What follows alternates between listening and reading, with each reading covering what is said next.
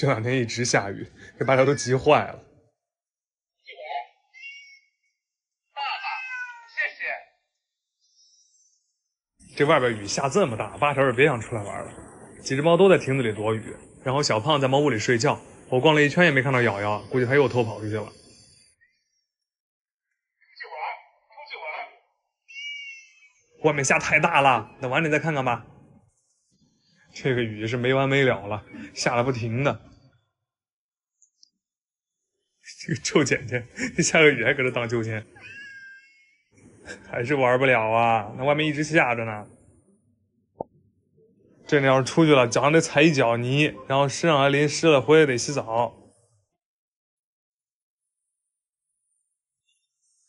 你就那么想玩是吧？那我现在给你买雨衣，那过2天雨衣到了，就可以带你出去玩了，好吧？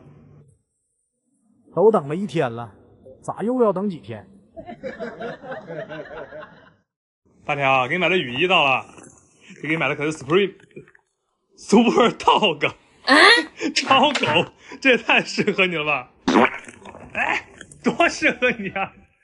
你给它咬坏了，下雨出不了门了，你快穿上试试。我来跑，这雨衣，快点！你别动，你穿上试试，肯定好看。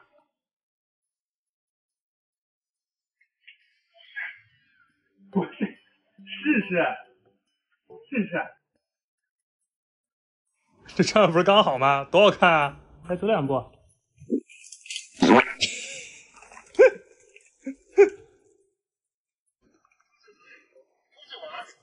好，我带你出去玩。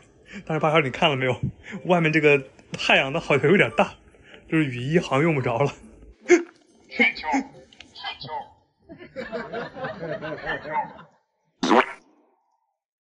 院子里的喵们现在每天日子过得悠哉悠哉的，可舒服了。他们恐怕理解不了，在工厂里有一群小猫是要上班的，所以我果断开车带八条和图图到了山东聊城，让他们见识一下打工喵的生活是什么样的。这麦麸地超级工厂是真的大，占地300亩，走路不行，我们只能坐观光车了。图图还小，第一次坐这种露天的小车，吓得往小智怀里钻。八条呢是啥事儿都没有，甚至他还把胳膊搭在扶手上，悠哉悠哉的感觉啊，他就像是来工厂视察的领导似的。到了，这里啊就是300多只打工喵、打工狗工作的地方了。先看一下部分打工喵的工作环境。虽然这里是工作区，但是跑步机、猫抓板、玩具这些该有的都有。然后员工的精神状态呢也都还不错，应该是工作压力不大。这群猫咪啊是适口性小组的，他们的工作内容就一个字：吃。咱们家里的猫能吃到的产品啊，都得经过他们的嘴，要是他们说不好吃，这产品就得回炉重造。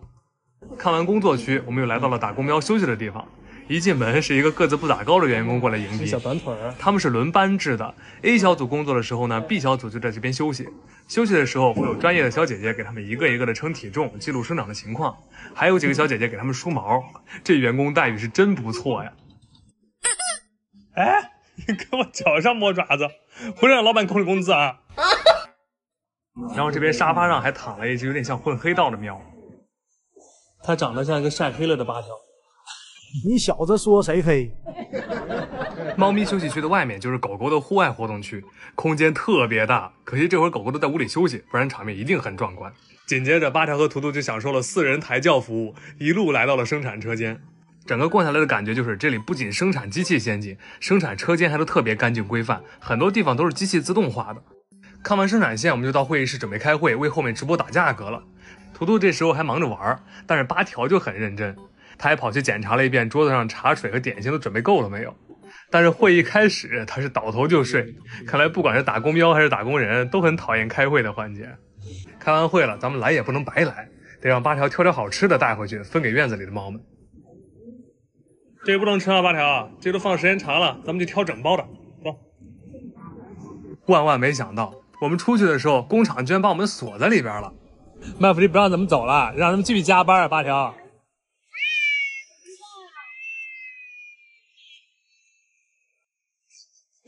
拉这么长的音。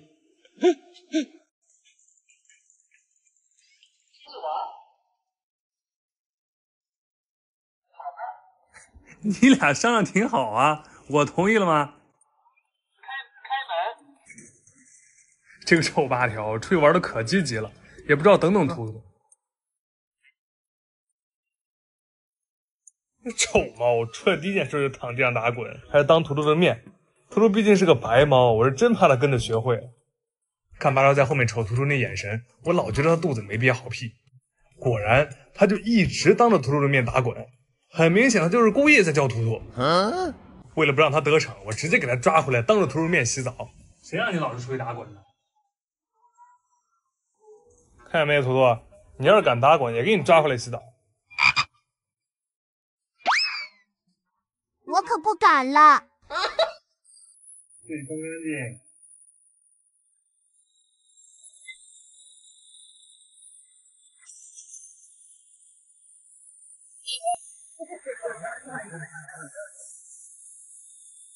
八条毛比较短，洗完我就直接用这个康夫 F8 高速吹风机给它吹干。这个风速堪比9级大风，吹干特别快，八条也就没几分钟就吹干了。无疑高浓度负离子吹出的毛发特别顺，而且他们家是30年的国货老品牌了，2年质保，不怕用坏。没玩够还被抓回来洗了个澡，八条这会儿可不高兴了。骗人！谁骗你了？生气，出去玩。一出去你就打滚，又不让你出去了。想吃东西啊？叫爸爸，快点。对。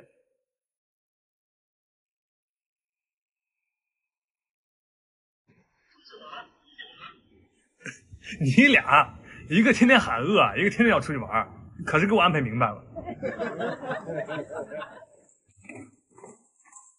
本来我就很无语，结果一进院子我就更无语了。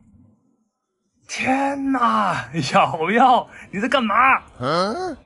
我要曝光你！这小管家背地里居然喝小胖的奶。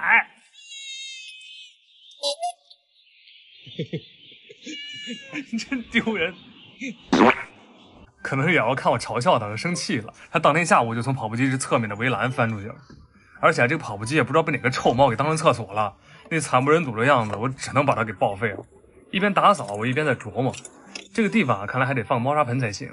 但是下雨天呢，这猫砂肯定会淋湿，所以呢，我就打算在这里搭一个小雨棚，这样呢又能挡雨，又能防止瑶瑶再翻出去。然后干活的时候我就在想，大家现在是真厉害，都会预测我的视频内容了。感觉这个瑶瑶就是天天在院子里找 bug， 然后呢，我天天在那修复 bug。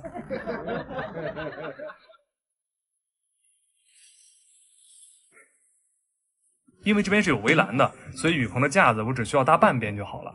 框架搭好以后，再用木条把它跟围栏连接起来。右边的框架呢会比左边的围栏稍微高一点，这样呢下雨的时候雨水就能流到院子外面去了。框架搭好以后，再把阳光板给固定到框架上，这样就算完成了。这回呢，这个区域就又能挡雨，又能防止瑶瑶翻墙，然后再放个猫砂盆，就省得小橘子过来乱拉了。等到晚上瑶瑶回来了，第一件事就过来研究了一圈，发现翻不出去，然后他就放弃了，看看他下次还能找到什么新路线吧。以前看《飞屋环游记》的时候，特别喜欢那个会飞的房子，所以我打算做一个属于猫咪的气球小屋。搭小房子的时候，院里的猫是轮流过来捣乱，还把零件给我弄得到处都是。然后搭着搭着，我就发现有的材料找不着了。八条，你看到这上面的小木棒没有？这少了一个，你就给我找找去。好嘞。